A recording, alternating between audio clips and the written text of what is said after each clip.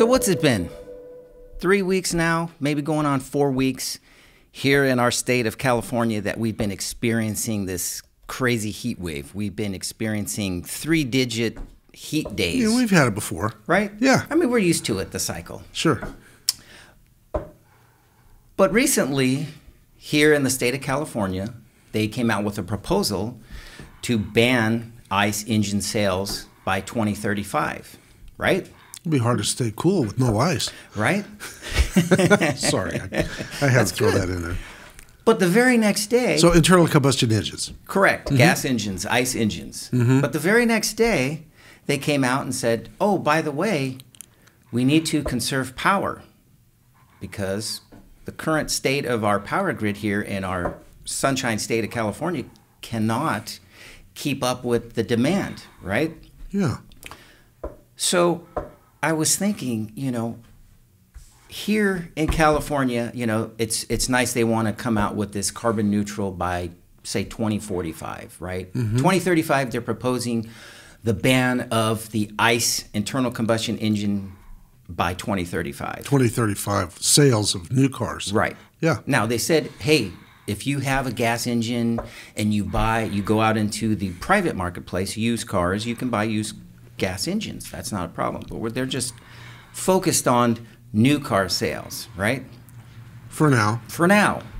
So, my question I'd like to propose today is, here in the state of California, can our power grid handle the influx of these new EVs that are going to be coming into the marketplace for what you and I are experiencing now in the state? I mean, yesterday I kept getting these text alerts. You probably got them as well, right? Conserve. We've been on flex alerts just about every day now. Well, I was listening to the radio driving home from work yesterday, and of course I got through the emergency alert system that we are in a heightened state of instability on the electrical grid, and it was about 5:15 on the way home yesterday, p.m. Mm-hmm. And obviously here in California, when you're triple-digit heat, when you get home and your house is 95 degrees, you're going to want to cool it down. Absolutely. So when people get home from work, the first thing they do is try to cool the house down, flip on the AC. So that's going to pull power out of the grid during that time. So there just obviously isn't enough power to meet demand when everyone at the same time. And God forbid you have to wash your clothes and turn on your washing machine at the same time. Right. That's just too much power. Right. So people I know around here are, they're reorienting their schedule, trying to do their clothes maybe in the morning before they go to work when the energy is more available than at night when it's hot. Or off-peak hours maybe? Yeah, that's off-peak. Yeah. And I think, really what we're experiencing is the fact that, natural gas and nuclear have always been the traditional form of electricity production here in California. Right. And, the state has tried to bring renewables into the mix more and more over a period of a decade. And renewables being, wind and solar. So, but those are intermittent. When there's wind, there's power. When there's no wind, there's no power. Right. So it's an on-demand thing. If it's windy at night, which it usually isn't, there would be power. Not too much. But it's pretty. It calms down. Right. So then during the day, if there's no sun, there's no electricity being produced. So then the next big thing is for large-scale batteries to hold these renewable power generation of electricity. Unfortunately, we don't have much of that. So there's very little of the battery storage that's been built into the infrastructure. So we're looking at, these renewables are in on-demand, not in on-demand, but they are in on or off cycle. When they're on, they're available. When they're off cycle, they're not available. And so there's no way without a large battery system to compensate. So they've been, shutting down nuclear, shutting down natural gas power generation, and hoping to replace it with the renewables. But unfortunately, what we're experiencing here is that the more renewables we have, the less stable our power grid becomes. Right.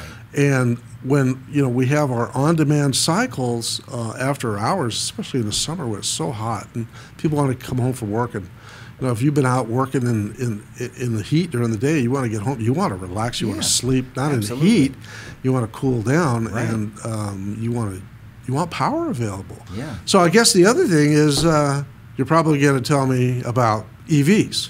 Oh, absolutely. That's probably the next thing. You haven't told me what you're going to ask. No. EVs, right? Obviously, we all know Buick, right? The automaker Buick. Buick recently just came out with a statement and said they've made it clear that the future lies in two directions. First, the brand will only sell EVs after 2030, and second, they're only going to sell SUVs. So that's their game plan. So obviously, that's going to be putting more of an influx of power demand here in our state. Well, sure. Sure. Well, the governor came out this week, and he said, conserve energy from 4 to 9 p.m. or between 4 and 10 p.m. I think Or down in 3 San to Diego 9. County it was 4 to 10 p.m. Right. Here in Riverside County it was 4 to 9 p.m. and I think up north it was 4 to 9 p.m. And as a follow-along statement to that, he said, oh yeah, and charge your EV after those hours. Okay. So I guess that's because the house is cooled down and people are flipping off the air and Right. there's more power available. But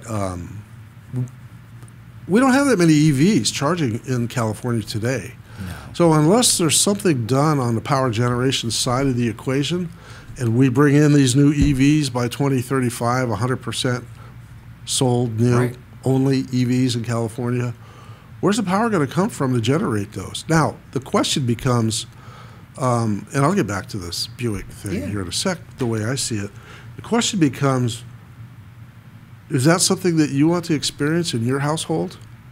No. It's a personal decision for all of us, right? Right. Whether you want to have to be subjected to this. And I know that, over there in the Denver area, many households have opted for the smart electric meter, which during an electrical emergency, that they could, Pull from? well, they could turn it off, or they could reach in there and they could set your air conditioning to a higher temperature so it wouldn't cool down lower than that. You see what I'm saying? So the 'Cause it's gas all companies smart, can go it's in interconnected. and The they electric can companies control it. Yeah, Okay. but it's an opt-in program. It's voluntary and all that. But it happened last week where they did that, and people were kind of upset because they said, "What emergency? There's no emergency." Yeah. Oh, you mean because there's less electricity available? That's the emergency? They were thinking emergency is more like, Right. we need this for, public safety Yeah. and other reasons. But getting back to this Buick thing, I think Buick is a great brand. They've been around forever. Oh, yeah, long and, time. they've put out some really good products. And the fact that they're going to focus on SUV sounds like a great niche for their brand. And then an SUV electric-only vehicle product offering, to me, sounds like a second great idea. They're probably trying to get ahead of some of the other car manufacturers. But then, look at it this way. Isn't Buick a GM product? It is. Okay, so then GM is a big car manufacturer with all these different brands, Chevy, Cadillac, GMC. So I think it's really not just Buick. I think it's General Motors that's looking at their product mix, and they're saying, oh, well, this one brand over here, if we could push all EV sales to that one brand, that works really well for us as a corporation. And then now look at what's left of the mix of ICE and EVs that they're going to produce, because obviously they're still going to sell ICE or hybrid ICE battery electric vehicles to the rest of the nation who are not California, because California isn't the whole country. No. California is one of 50 states, right? So they have a lot of products, and a lot of of customers in other states that want to buy internal combustion engines. So obviously they're still going to make those. Right. Are they going to go 100% electric? That corporation here in the next 15 years? I don't know. Yeah. I don't think we know can. that yet. They don't know that. I don't think we, collectively, the we here on this globe, have enough minerals to supply an all-electric fleet in the United States, let alone the whole world. That's going to be an interesting challenge. I mean, you know, mandates are one thing, laws are another, right?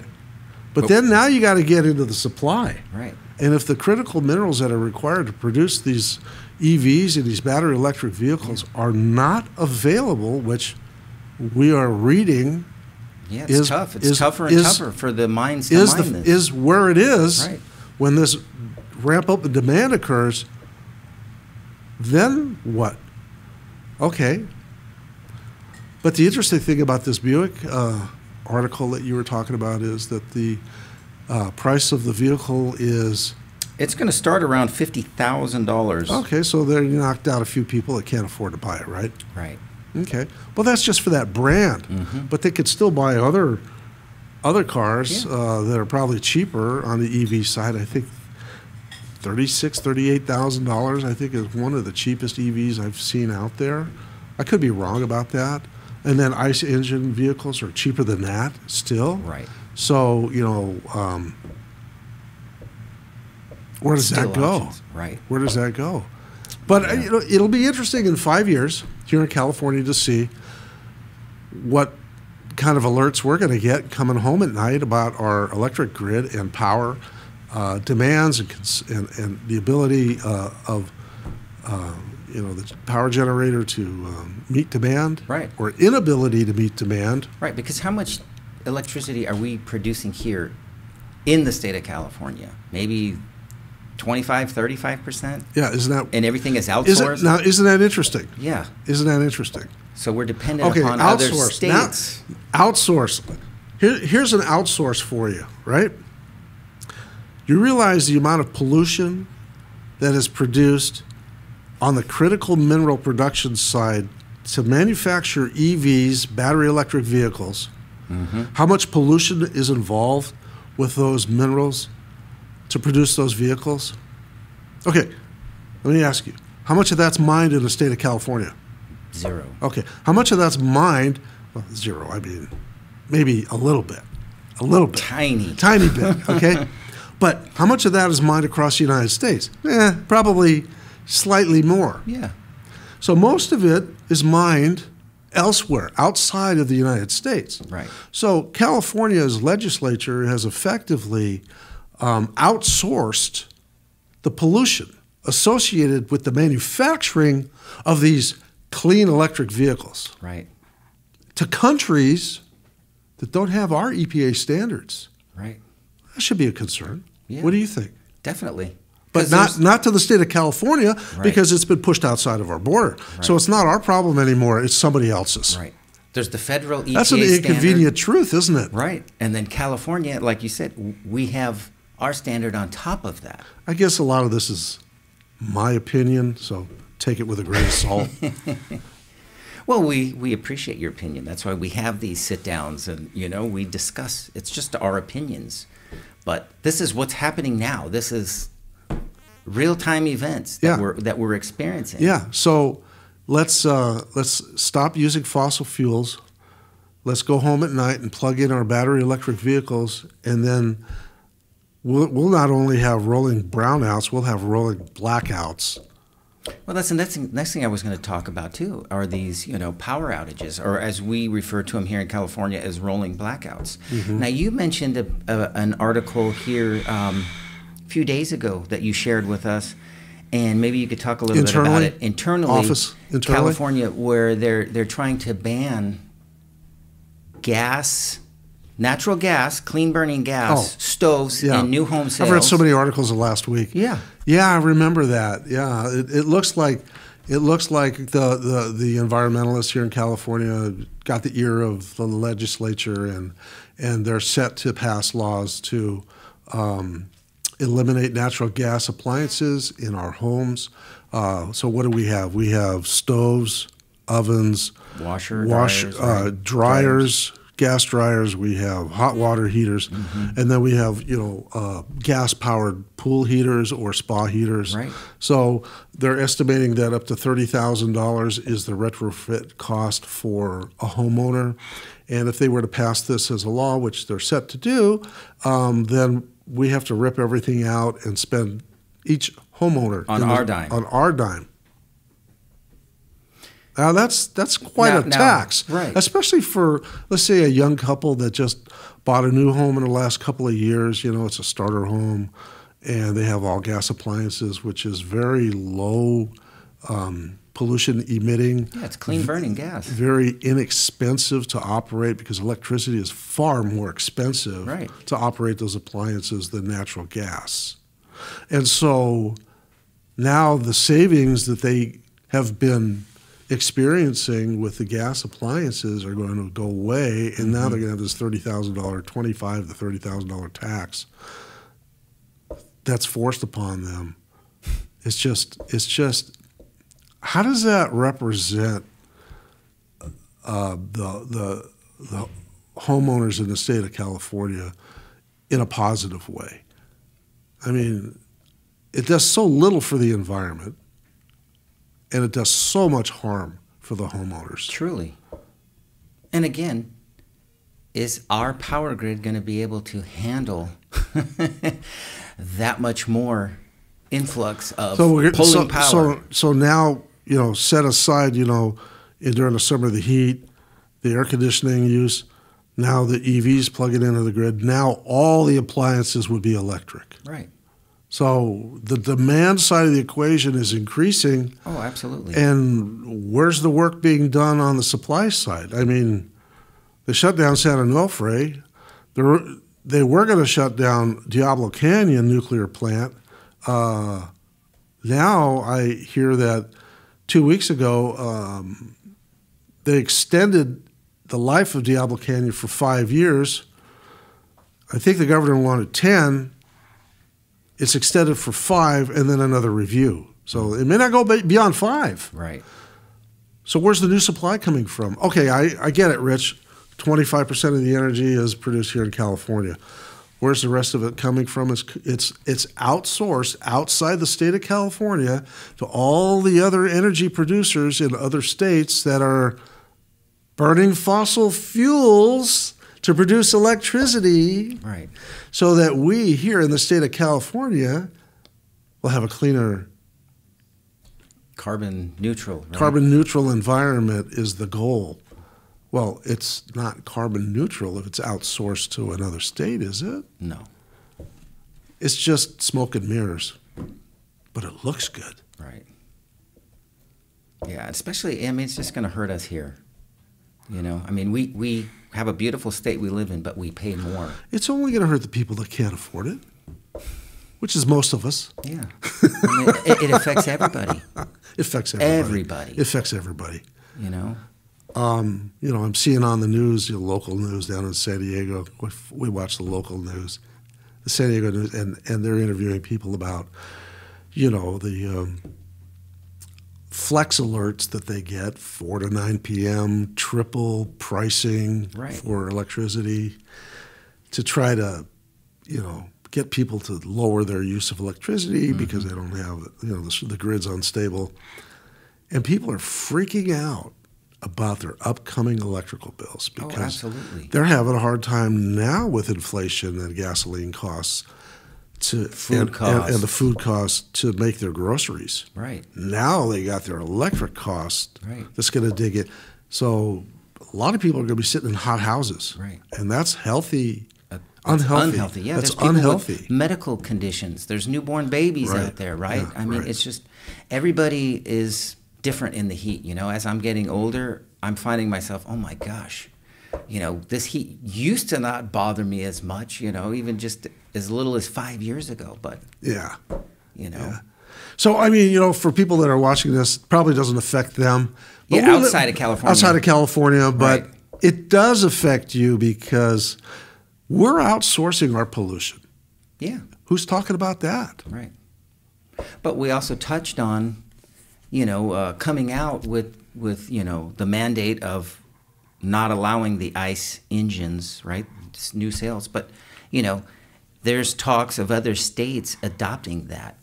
Yeah, you know, so that's fine. eventually it will, you know, That's fine. find its way Yeah, across the nation. But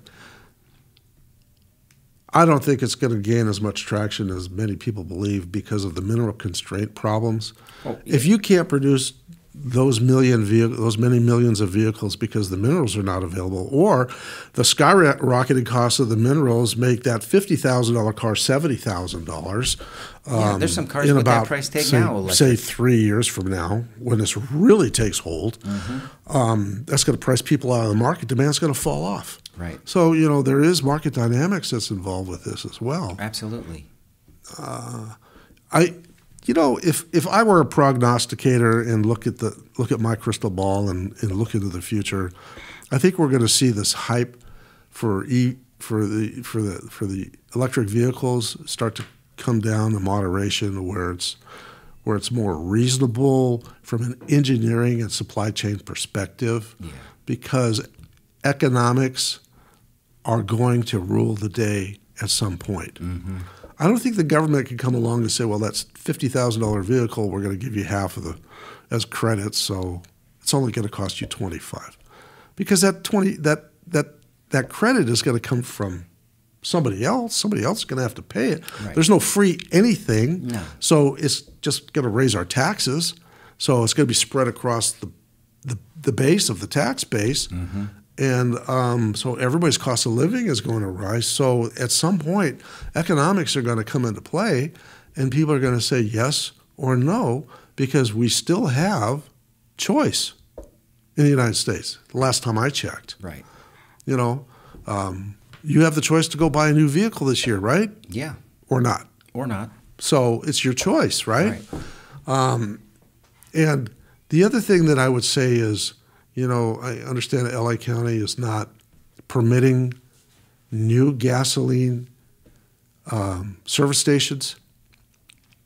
So they've put a freeze or a halt on permitting new construction of gasoline stations, fuel stations.